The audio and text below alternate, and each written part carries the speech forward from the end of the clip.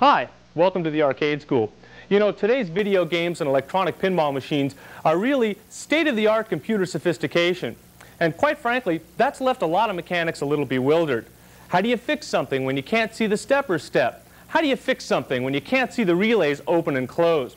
Well, in fact, in a way you can see the stepper step, and in a way you can see the relays open and close. But you can't use your eyes. You have to use a piece of test equipment. And the piece of test equipment you want to use is called a digital multimeter. This particular digital multimeter is made by a company called Beckman. It's the Beckman Tech 310.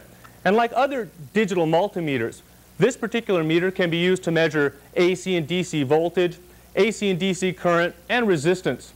There's also a very special range on this meter. It's called the diode test range. By using the diode test range, which is built right into the meter, we can test diodes and transistors without having to buy a separate piece of test equipment to do it. During this lesson, we'll be taking a look at the digital multimeter and effective ways to use it to repair electronic games. Let's take a closer look at this extremely versatile piece of test equipment. The single selector knob in the center of the meter selects not only the function of the meter, that is, voltage, current, or resistance measurements, but also sets the maximum range for each individual setting.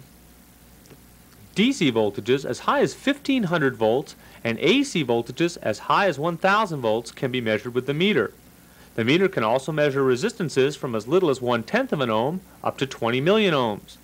Although the meter has AC and DC current measurement capabilities, we don't measure current when repairing games, so we won't talk about the current settings.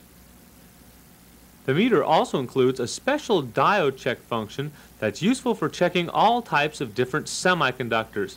We'll look at all these tests during this lesson.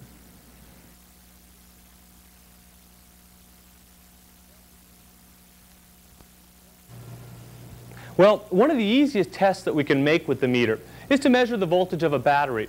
We use batteries all over the place in electronic games.